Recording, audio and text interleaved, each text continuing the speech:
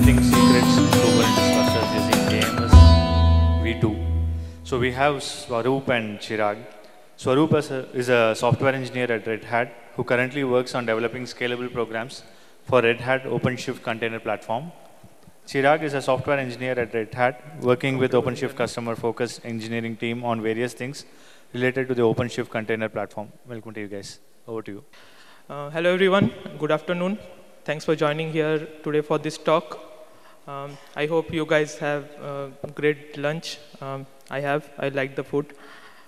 So, my name is Chirag Kyal, and join me with my friend and colleague Swaroop Ghosh. We both are working at Red Hat as software engineers. We basically work in OpenShift engineering team.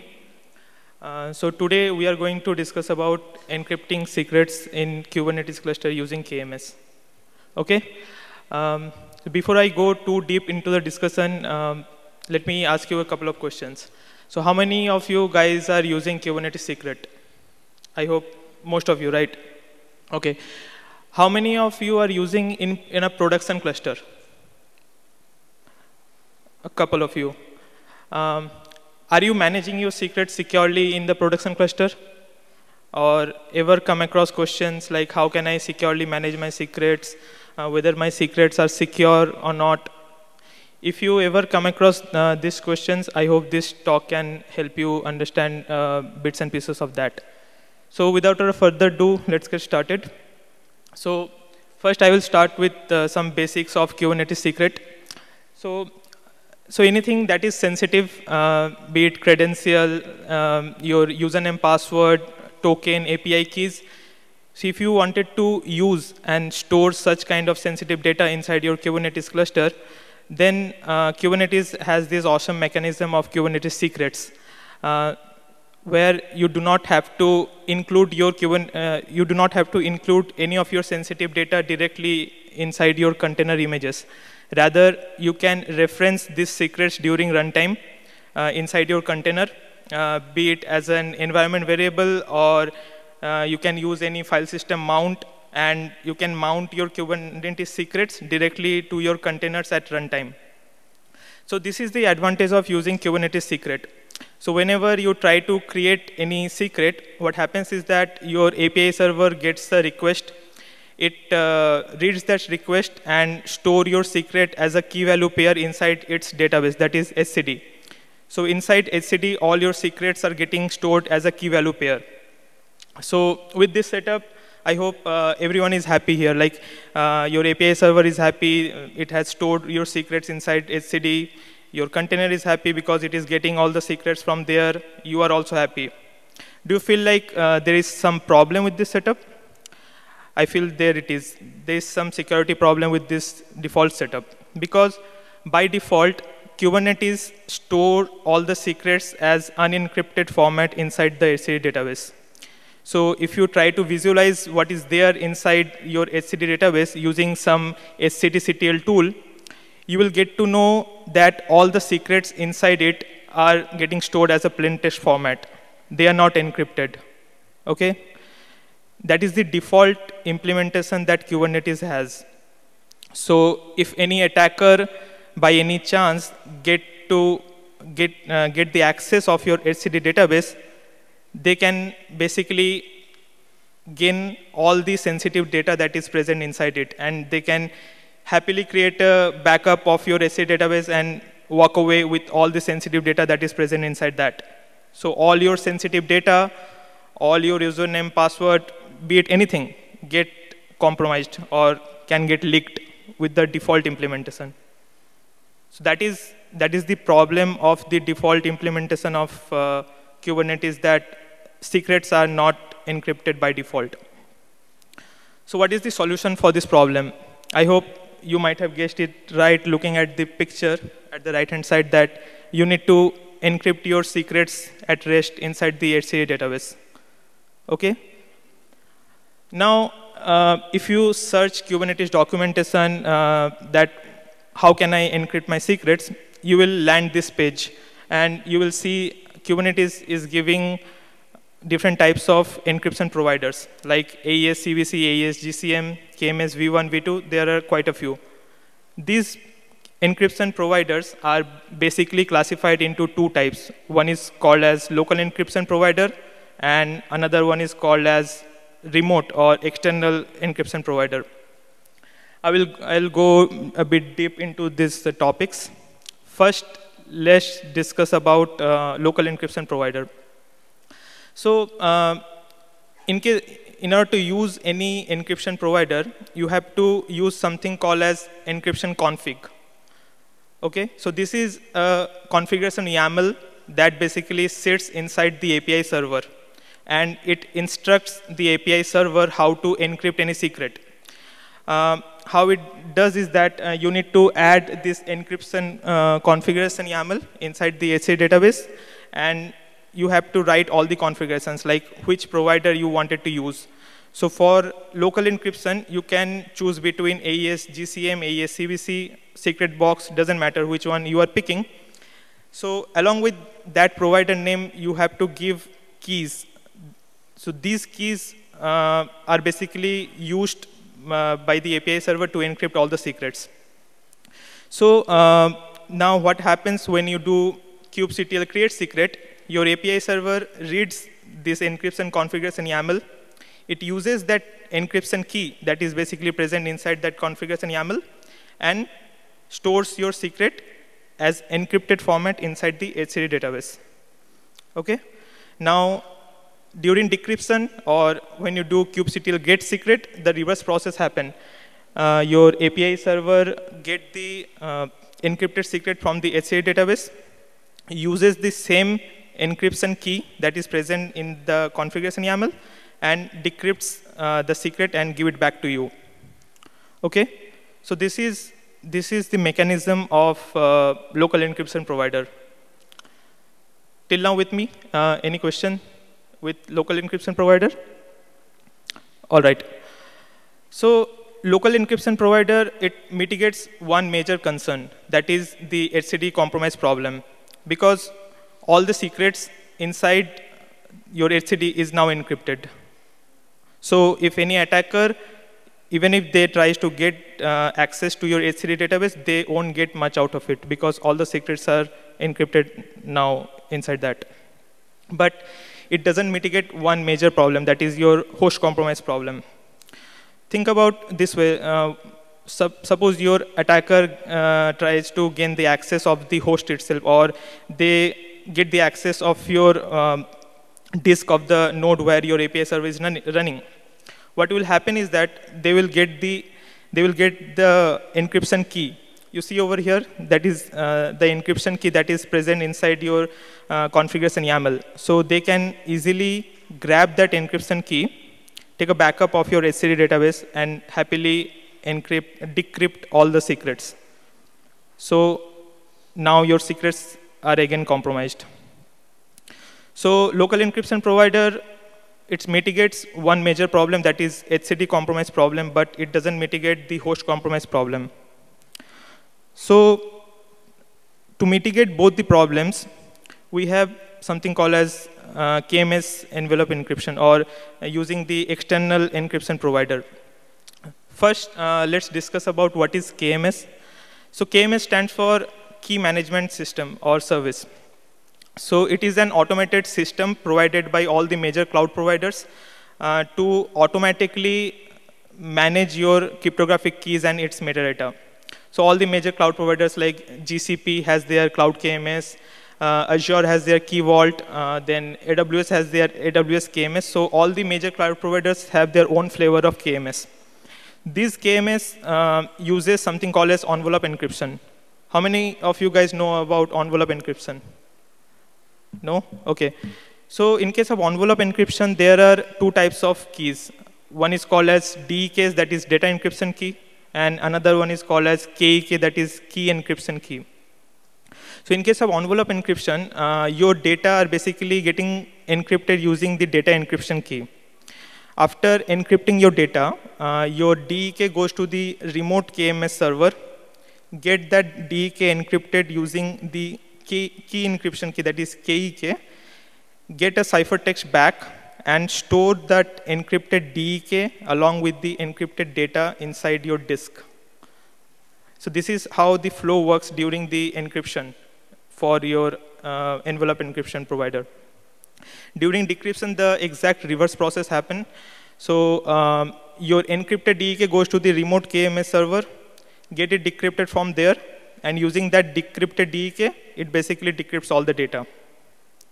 So you see, with envelope encryption, the advantage is that your key encryption key never gets stored along with your data. It always present inside some external remote server. So your attacker cannot get the access of KEK because that is backed by all the cloud providers.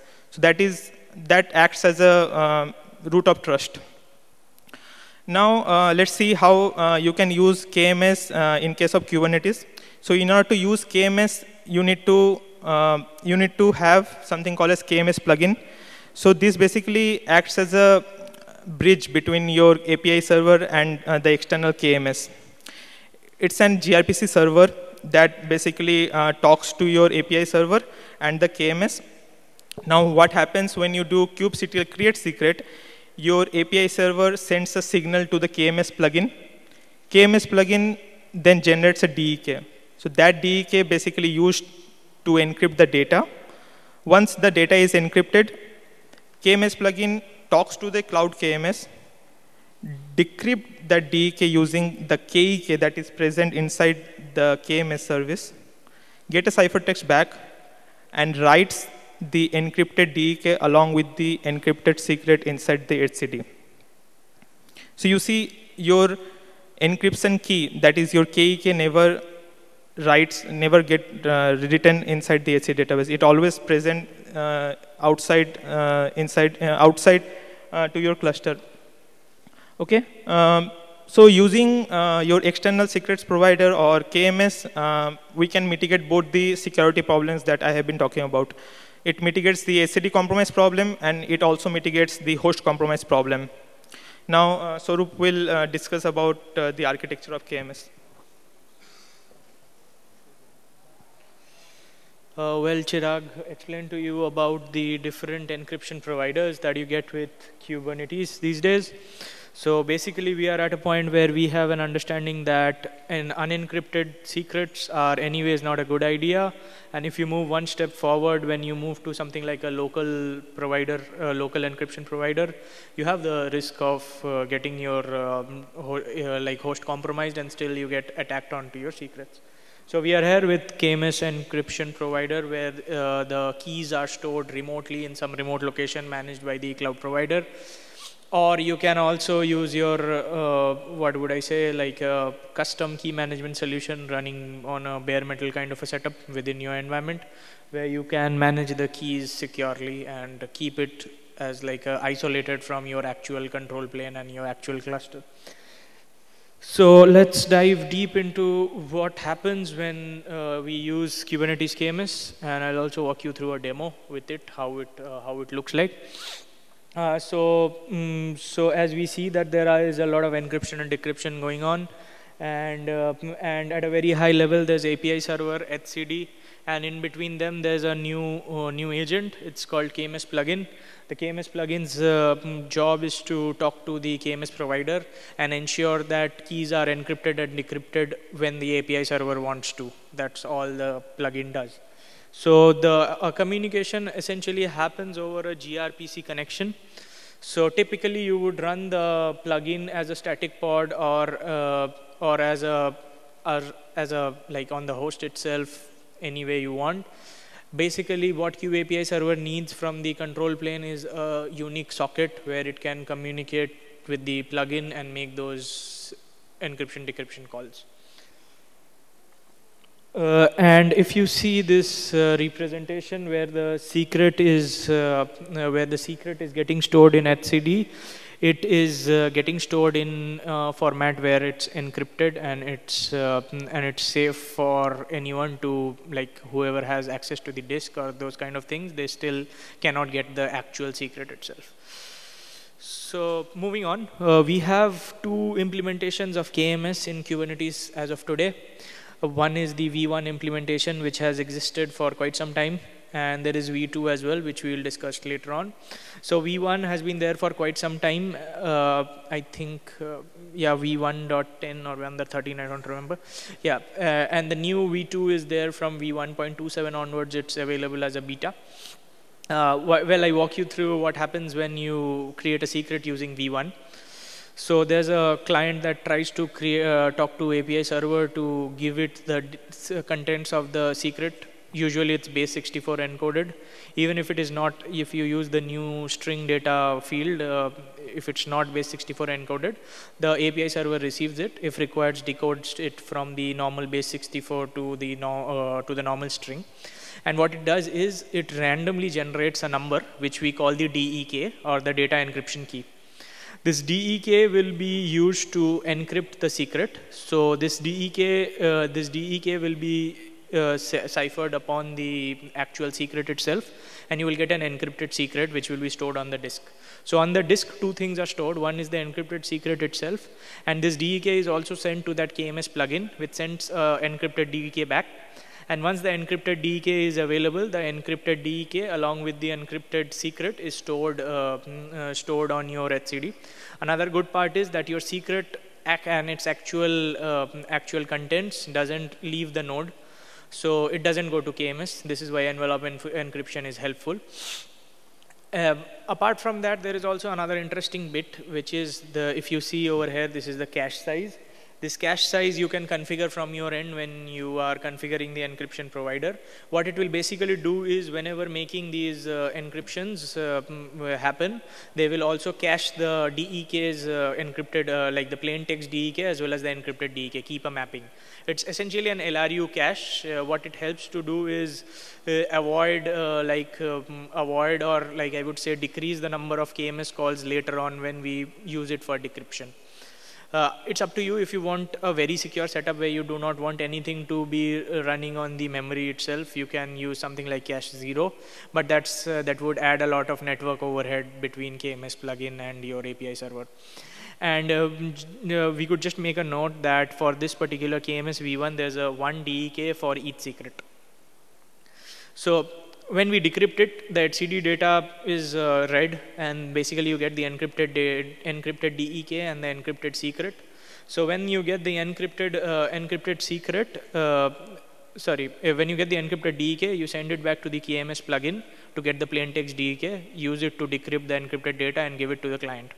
If it is available in the cache, you save yourself from, Kube API server saves itself from the extra KMS plugin call it had to made. Depends upon what is the cache size and how the cache works. So this is how it works at a high level. I'll also walk you through V2. So things change in V2 a bit. It's basically tries to reduce the number of calls to KMS that's happening and also the total number of DEKs that get generated. So before in KMS V1, what used to happen was we used to have that many number of DEKs as the number of secrets. But now usually when the API server starts up, it creates 1 DEK and caches it. So it doesn't create 1 DEK per secret anymore, but it only does this when it is required. By when it is required, I mean that this happens on API server startup and if the KMS key is rotated. So if the KMS key is rotated, this is how it will go on. If not, then if it doesn't get rotated, then the DEK will remain the same. Internally, the cache is a time-limited cache. So after a point of time, it does talk to KMS again, but shouldn't be a problem since it's just 1 key or maybe 2-3 keys. So yeah. So essentially, you see now the flow is simpler. When you create a secret, you need not make a KMS plugin call. You have the DEK available in the cache itself, that one particular DEK. Use it to encrypt the secret and store it in the etcd DB. That's it. Another difference is if you check out the representation on the etcd data itself, previously it used to append the DEK and the encrypted secret. Now it uses a protocol buffer. So you can also store other information like annotations and anything that the KMS plugin provider provides with you. But you shouldn't be concerned about these from a cluster administrator perspective until and unless you are developing a KMS plugin yourself. there's this field, the key ID. This is changed only when the KMS's master key is rotated. So Cube API server gets a signal that the master key for the KMS has changed, and now it is time for me to re-encrypt everything basically. Same thing when we have the secret being read from the KMS v2. What happens is it takes the data from it already has the DEKS plain text version in the cache, so it doesn't need to make a plugin call. It will just directly use it and decrypt it from etcd and give it back to the user. If there's a key ID change, it will perform re-encryption. Okay, so we'll move to the more interesting part, to the demo.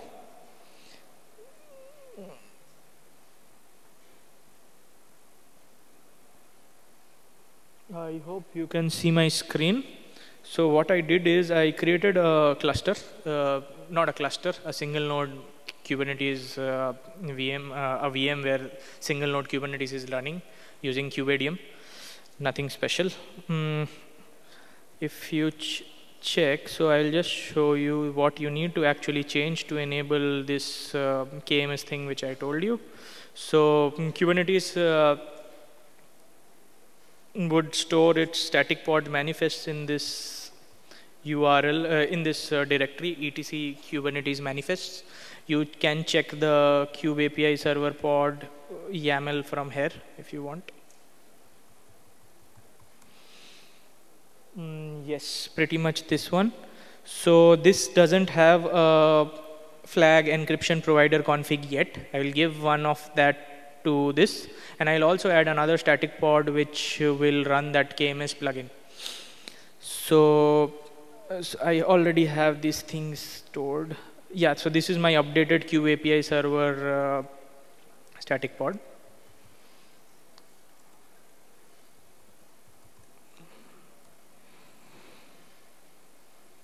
What it has add-on is this last line over here, this encryption provider config.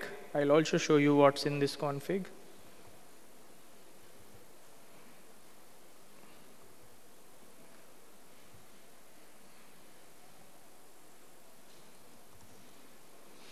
Yeah, this is what is basically there in the config, the path to the Unix socket and the cache size. This is KMS v1.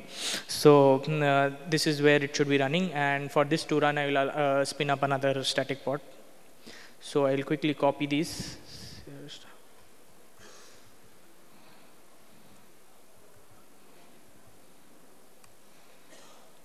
And if I restart kubelet, my Kubernetes should now start using KMS.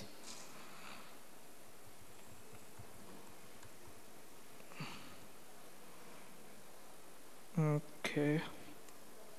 Yeah, not an issue. Now what I will try to do is,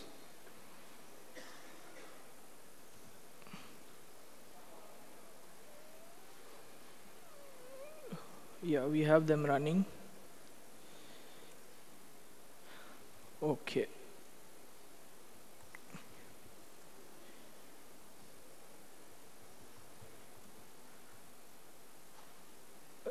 Yeah, this is using the older, just give me a minute.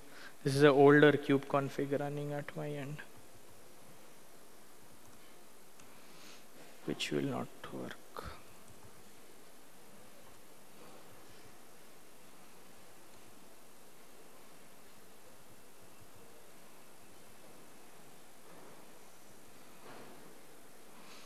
Yep, so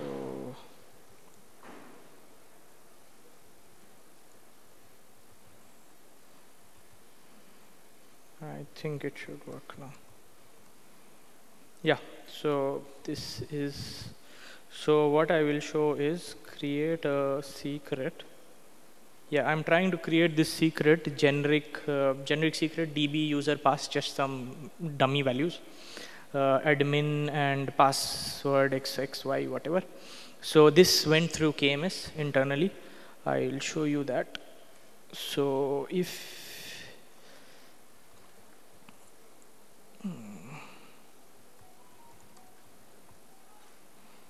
yeah,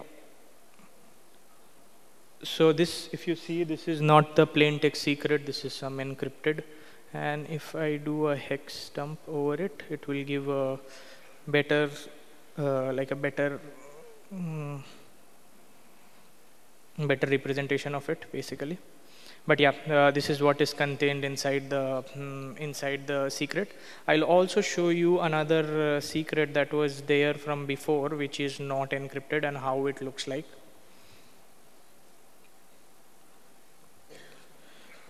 This is this bootstrap.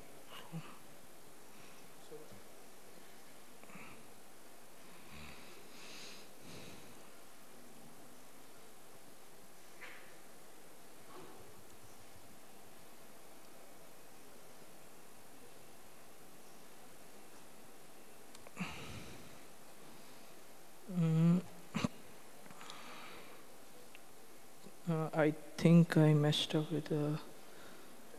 Okay. Oh yeah, this should be cube system.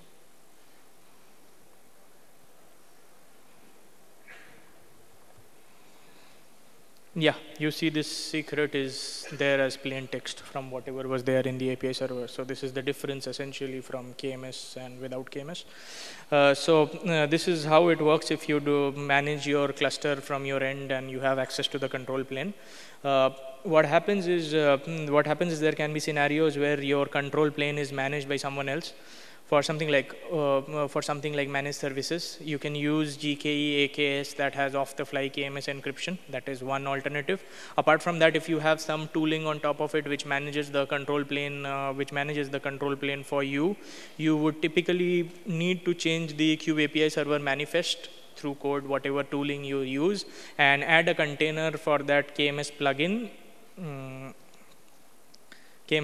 And change that encryption provider config from inside, and it should work. It should look something similar to this basis of GCP or AWS, wherever you are running. So this is the basic change that you need to do to your Kube API server if you want to do it in a managed kind of an environment where there's a control plane manager and those kinds of things. So right now this feature is not there within OpenShift, but we are actively investigating how we bring this in. But you can definitely use it on a regular Kubernetes cluster, on AKS, on EKS, on GKE. And if you are running something on a bare metal kind of a deployment, what you could do is you could directly use another KMS provider. That's called Truso. That's not a KMS provider, my bad. That's a KMS plugin that connects to Vault. So if you're running a Vault internally in your bare metal or in your network, you can essentially use Truso KMS plugin that will connect to Vault very well and would run very well for your bare metal clusters. We discussed a lot about securing and encrypting Kubernetes secrets using KMS. But what if you are trying to do things differently, and you still want to use security, or just to discuss on the other approaches that you get? So HashiCorp Vault has a Vault sidecar injector that injects the secrets into the containers, into the pods directly through a sidecar container. There's no involvement of Kubernetes as such, the Kubernetes API server as such, but it's secure because it directly talks to Vault and bypasses Kube API server. External secrets operator, this one is more like a synchronization point between an external system or an external API where your secrets are stored, and then it injects into Kubernetes secrets. Sealed secrets is another thing. It's similar to KMS, but it works a little bit differently. That is, it actually changes the original secret itself, and there's a controller running that decrypts it at runtime. So even if you run on a GitOps environment or something, if you are using a public GitOps, public Git repo, if you are using sealed secrets, you can keep your secrets even on GitHub. It seals and keeps your encryptions running that way. It's that safe. So yeah, thanks. Pretty much that's what we had. And if you want to contact us, we have our handles on the screen, and I would give you the opportunity to question back whatever you want, or relating to whatever we discussed today. Any questions? detailed presentation. So there is one question that I have is like, we have a similar scenario, and what we did is we actually used the external secrets operator to resolve that issue. So I kind of don't understand like where or what kind of use cases this KMS-based stuff will be useful. And because the external secrets also, it connects to the cloud provider secret itself, and then get it synchronized and store it in a secure way. Yeah. So external secret providers do not encrypt your secret. So it just creates a synchronization between your storage, your remote storage, and reads your secret from there and creates a Kubernetes secret itself inside your cluster. So it's creating a secret only, and it's creating a synchronization, but it is not encrypting any of the secret. So even if you are using the external secrets provider, your secrets are not encrypted. They are just synchronizing between the external remote server and your Kubernetes cluster. So if you do the hexdump of your etcd database, you will see the secrets are still plain text. They are not encrypted. Okay, thanks. It is going in the HTTPS mode only now, so it will be automatically will be synchronized. That means secure now. So you are saying while doing the synchronization, it won't be it kind of a plain text. But in HTTPS mode, if I am getting from the external one, it will automatically. But at rest inside the etcd database, it is not. During transition, it can be encrypted. I'm talking about at rest what is happening inside the cluster. If external secrets operator will create a secret itself, and that secret will be stored inside the etcd database only. The problem is inside the etcd database, it is plain text. Inside etcd, it is not encrypted. So external secrets provider won't solve the encryption and decryption problem.